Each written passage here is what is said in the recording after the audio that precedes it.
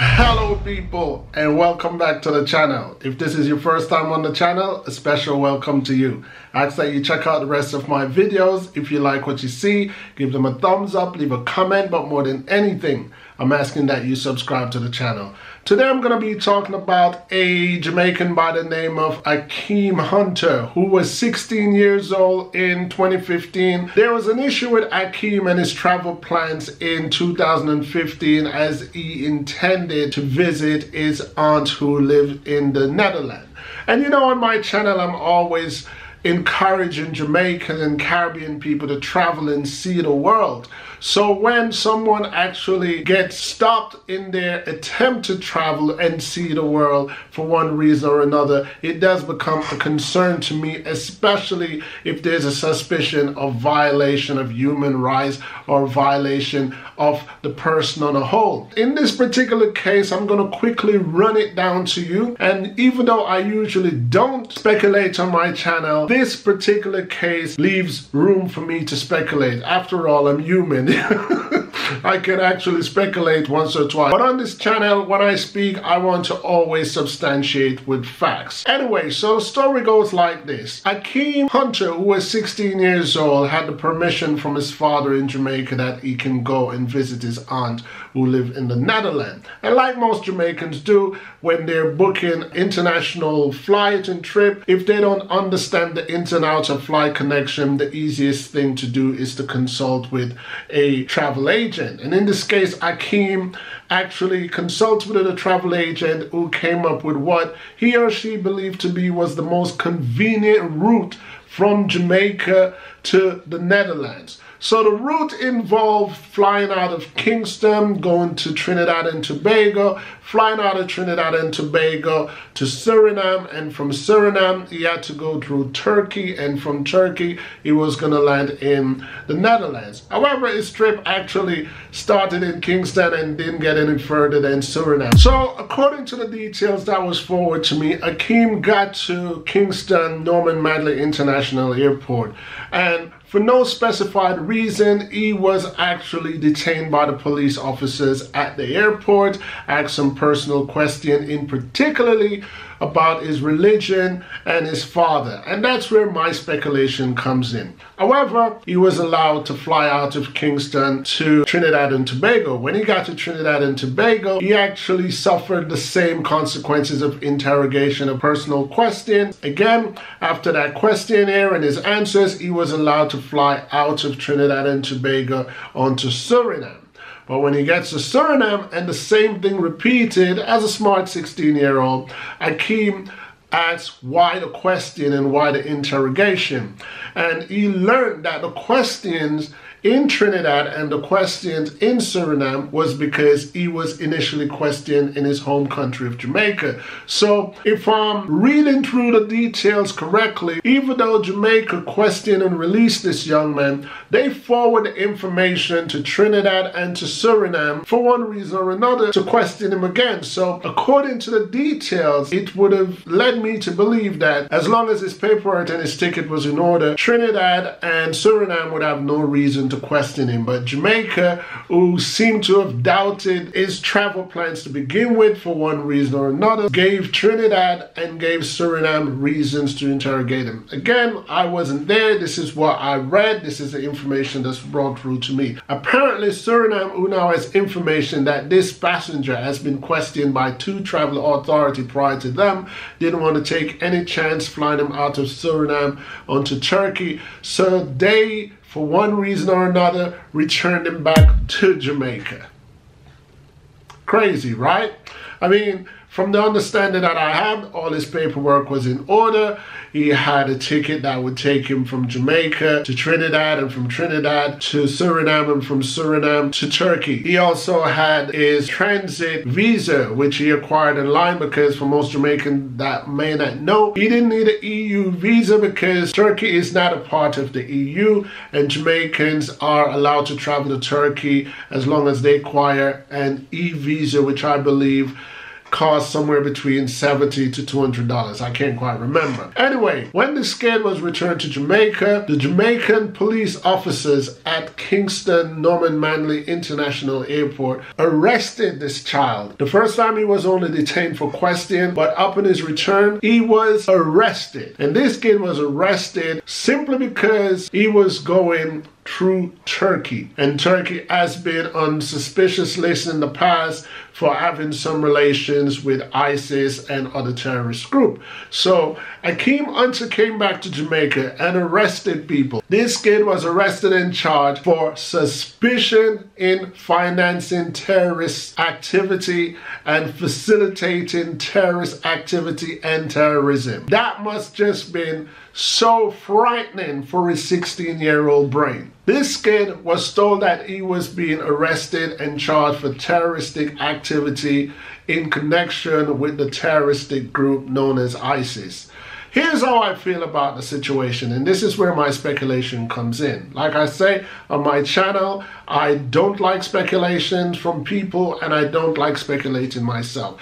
But considering that the information that I received did not substantiate itself with any online activities of this kid, his name was not flagged by the Jamaica cybersecurity unit or anything like that. They didn't have any prior information about this kid to say, well, let's flag this child because what he's been doing online or what he's been doing in his activity that has came across our radar. We have substantial information that this kid has been communicating or has some connection with a terroristic group in Turkey. Since none of that came up, it only left me to believe that there's only one reason why they would pull this kid out of a line and ask him about his religion and his father and his family history. It is very clear, to me at least, that he was pulled out of the line simply because of his name, Akeem.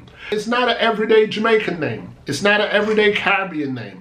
But it is a popular name with Muslims and it's a popular name among Islamic people. Akeem, Muhammad, all those names are popular. So that's the only thing I can think of, people. I need you to tell me if I'm thinking wrong or if I'm just being ridiculous, because it's the only thing that stood out to me. I mean, his last name is Hunter, so that's all Caribbean, that's all black. But Akeem, that goes in alignment with Islam, Muslim. I mean, it's a popular name in the Middle East. And this kid was about, this Akeem was about to fly from Jamaica to Turkey. So I can see where some suspicion is there. However, if that's a fact, the Jamaican government had no right to detain him under that, for that reason. Of course, they're not going to admit it that it's for that reason, because under Jamaican Constitution, under human rights, under democratic rules, there is a clause that says people should not be treated with prejudice based upon their name, based upon their gender, based upon their sex, and so on and so forth. So if that actually proves itself that the only reason why this child was pulled over as a suspect in connection with terrorism was his name, now the Jamaican government would be in a whole lot of problem civil-wise. You know, I'm talking about lawsuit-wise. It gets worse because after he got arrested in Jamaica, he was taken to the juvenile center in Kingston. And while this kid was in the juvenile center, he was attacked by hardened juveniles who's been in and out of the juvenile center. And in one of the attacks, poor kid lost one of his teeth.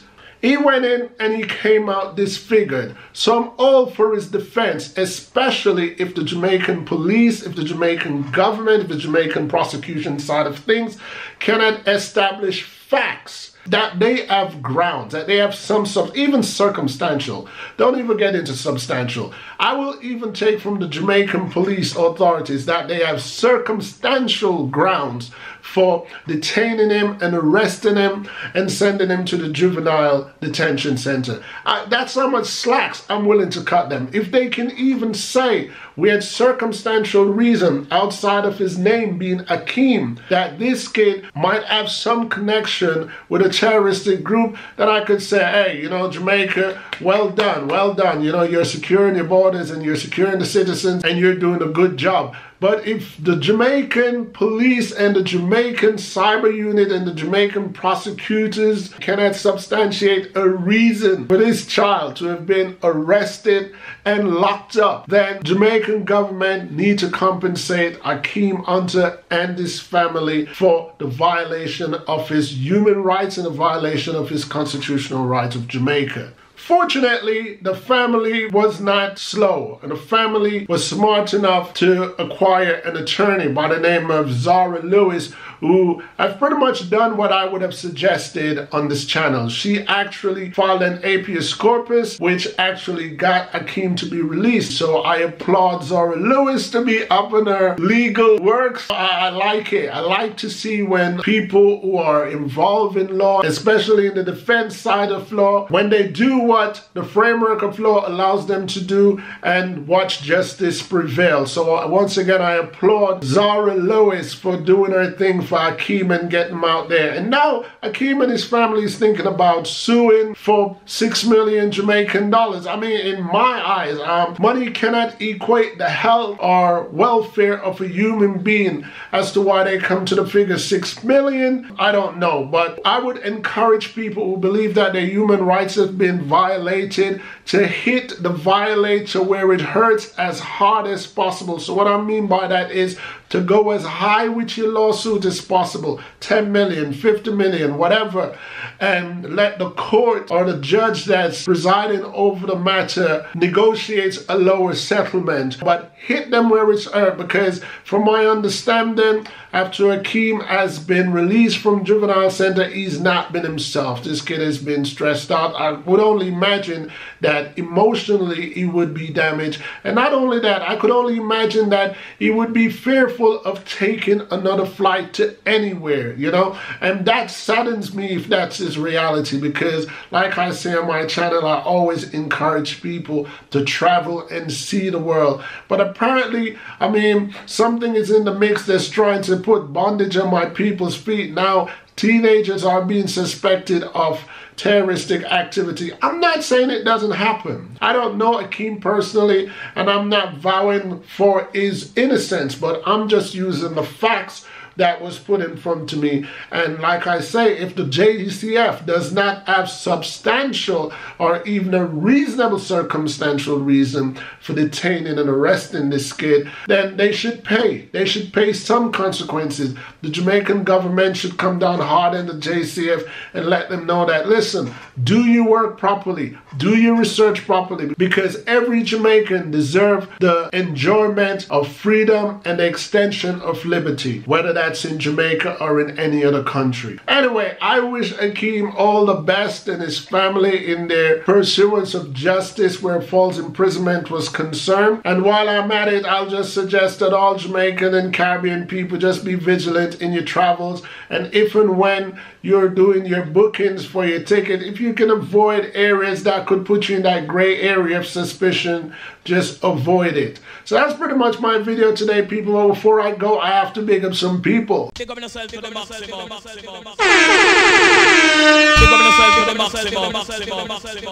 The first person I want to big up is a channel called Miss Ware 0104. I also want to big up Little Missy Missy. Then I want to big up one of my favorite subscribers, Evelyn D, who have supported me on this channel and the channel with me and my wife. I also want to big up another favorite subscriber that goes by the name of Maxine So Blessed. Maxine So Blessed, big up yourself, because you've been with me for a minute on this channel and you have also supported the other channel I share with my wife. Big up yourself to the maximum.